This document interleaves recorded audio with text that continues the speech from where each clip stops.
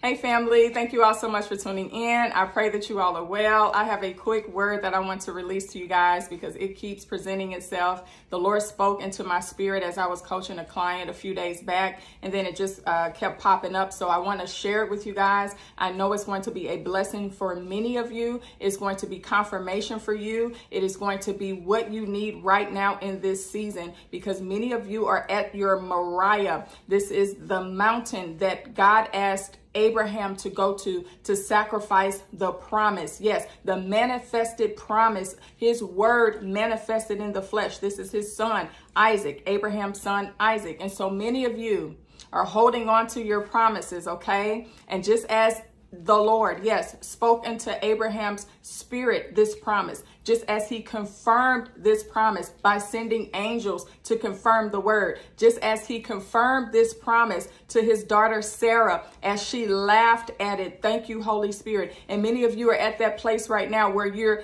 quote unquote laughing at the promise, meaning it's unbelievable because it's so unbelievable, right? It's unbelievable because it looks impossible. Like you don't understand how it's going to happen. You don't see yourself as equipped. You don't see yourself as prepared, but it's not about you. It's about the glory of the Lord that's going to show through you. It's about the glory of the Lord that's going to be offered back up to him in sweet incense when this promise comes to pass in your life. So listen, the Lord is highlighting this for you because you're trying to figure it out again. Like you've gotten to a certain place where you have heard a few instructions from the Lord in regards to your path to your promise, okay? And so you've heard him say, okay, do this, or move here, or leave this, or sit here, or whatever it is. And then you're at that place of waiting, and then your old habits are coming back in, right? Or your will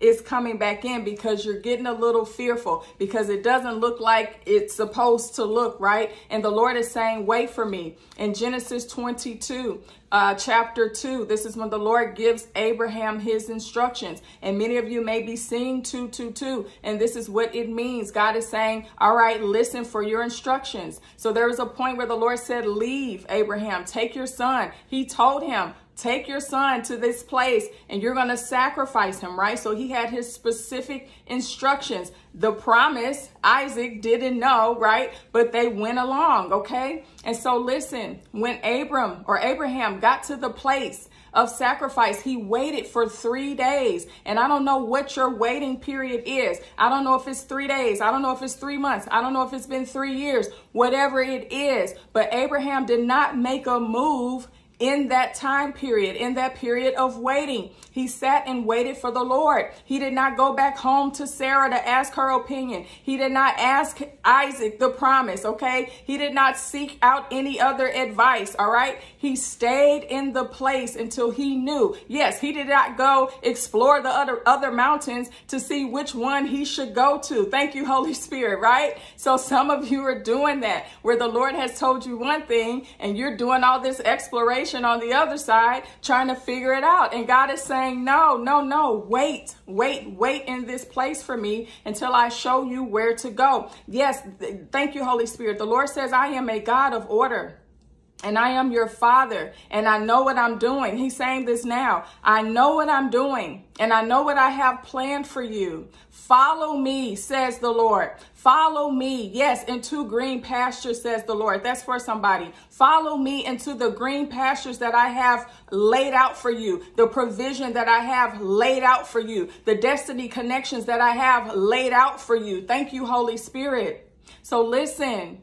After Abraham heard from the Lord, he went up to the mountain, Mount Moriah, where he told him to go. And he did his instructions, right? He obeyed the instructions of the Lord, rather. And so listen, when you hear from the Lord, you'll be able to make your next step. Now, on the other side of this, God is asking some of you to surrender, yes, your promise to him, because it has come to a place of imbalance where you're so focused on what to do to get to the end result. And God is saying, I'm not a God of a means to an end. He's saying, I am your father. Like, do not use me to get to the promise. Thank you, Lord. And so he's just doing a shift like this. He's doing a transition in your life. He's doing a rearranging and a realigning to make sure that he is here and the promise is here, right?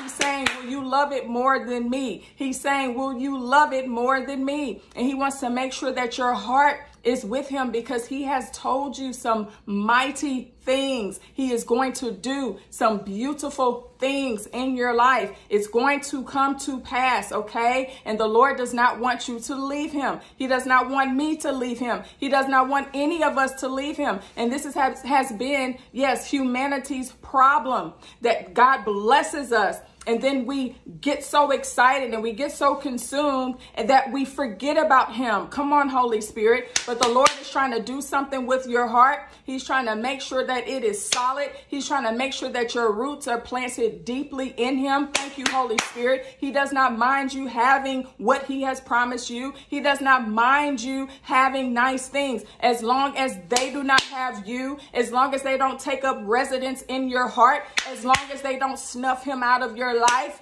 as long as they don't overtake you. Thank you, Holy Spirit. Yes, Abraham had many possessions. He had many possessions. He probably was a billionaire, if not a multi-millionaire of his time. Thank you, Holy Spirit.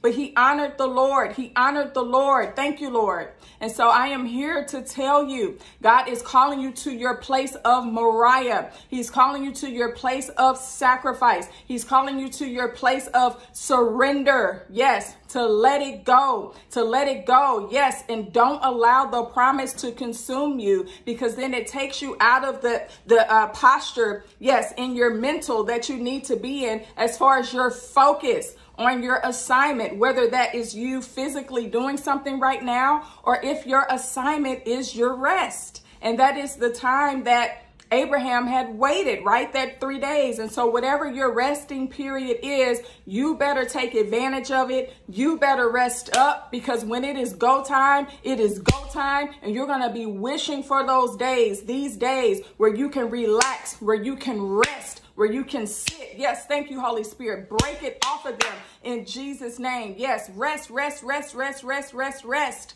That is for somebody. God is going to work it out for you. It's already done. It's already done. It's already done. He gives you this day your daily bread, not tomorrow's, not next week's, not next month's. And sometimes he will do that. Sometimes he will fill your basket. Come on.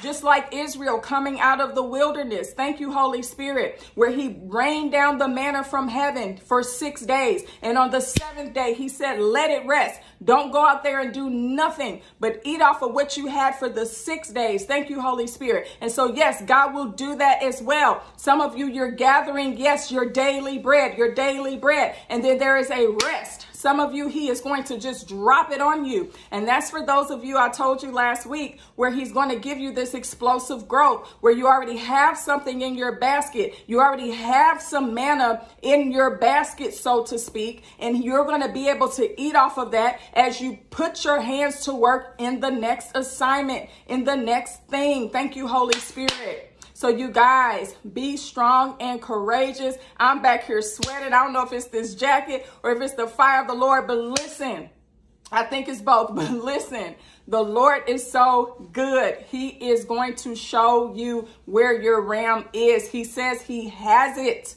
and he doesn't want you trying to figure it out. He doesn't want you getting back into toiling. He doesn't want you to despise the promise even. And yes, that hope deferred that has been making your heart sick, it's because of the focus on the promise. And God wants you to focus on him, the promise keeper. Thank you, Holy Spirit. So as you do that, that hope deferred will turn into a tree of life as that desire is fulfilled. in the mighty name of Jesus. So I just pray right now, Father, for each person that you have sent to this message, Lord God. Let the fire of your Holy Spirit ignite in their bellies, Lord God. Yes, let the gift of tongues rise out of their spirits, Lord God. Let their heavenly language come forward. Many have been crying out to speak in their heavenly language. And Father, I thank you that you are anointing them right now to break the yokes off of their lives that are keeping them bound, that are keeping them from moving forward in what you have called them to do. Yes, the enemies that are at their gate, the gate of their greatness. Yes, Father, I thank you that you are breaking those gates down by your anointing through your people, Lord God, that your people are using their keys to walk through the gates. Yes, God. Yes, the gates that you have already predestined for them to walk through in Jesus' name. This is their authority. Yes, this is their authority in the realms that you are going to have them operating in spiritually and naturally to bring in your harvest, the harvest of souls, in the mighty name of Jesus. Father, I thank you that there won't be any feeble among them. Yes, just as you brought the children of Israel out and none of their shoes had holes in their or in the soles. Yes, none of their clothes were worn out. Father God, I thank you that nothing on them will be worn out physically, spiritually, emotionally, whatever it is, Lord God. I thank you for a restoration over your people. I thank you for a restoration, for a recompense. Yes, a recompense. Some of you are trying to, you want your vengeance. Yes, you want your vengeance for what God has awakened you to, that you allowed to happen to yourself. Some of you, some things weren't your fault, but some things you allowed to happen to you because you didn't know any better, right? This was your perishing for lack of knowledge, and it's created this holy, righteous anger. I'm here to tell you, let the Lord vindicate. God will bring whatever or whoever that is out of the very darkness that you were in. So yes, yes, yes, mercy, Lord, mercy, more grace in the mighty name of Jesus. Whoo! My God, if you are free, type that in the comments. If you feel your freedom, say, I am free in the mighty name of Jesus. Thank you, Lord.